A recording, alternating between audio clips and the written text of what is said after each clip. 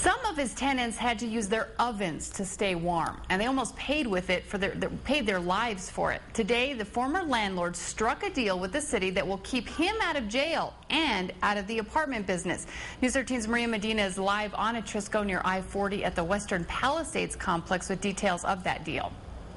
And Kim, not only can't Ray Trujillo ever be a landlord here, he's got to sell his apartment complex, and whoever buys it has got to fix it up to make it livable again.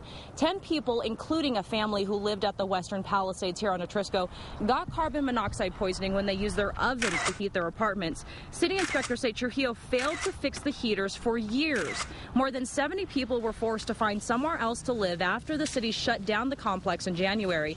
Trujillo faced more than 80 charges related to the substandard conditions in the apartments, but today, as part of a deal with the city, he pleaded no contest to only 5 charges. He agreed to pay back the city more than $25,000 for costs of moving out the tenants. Trujillo's attorney says his client is remorseful, but didn't comment any further than that. One of Trujillo's former tenants believes Trujillo got a slap on the wrist. City leaders disagree.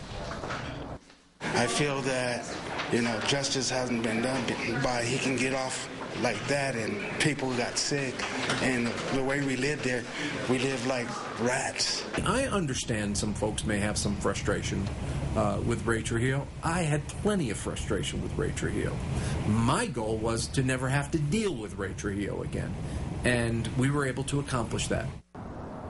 And Trujillo also agreed to 40 hours community service at homeless shelters. One of those homeless shelters actually helped out Trujillo's tenants when they moved out. Kim? Okay, thanks, Maria. Now, the charges that Trujillo pleaded no contest to were nuisance charges and to charges of not having safety equipment like smoke detectors and fire extinguishers.